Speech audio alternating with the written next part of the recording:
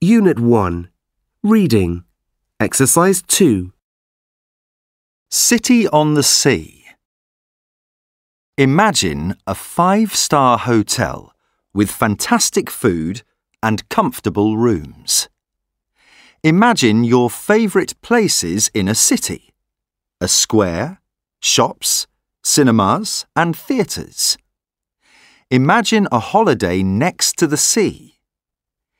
Imagine all of these things on one very big ship. Oasis of the Seas. More than 2,000 people from 80 countries work on Oasis of the Seas, and there are cabins for 6,360 passengers. That's a lot of people, and they eat a lot of food in the ship's 20 cafes and restaurants. In 1 week, the 250 chefs prepare 250,000 meals. The ship has got the exciting parts of a city without any horrible office buildings or cars.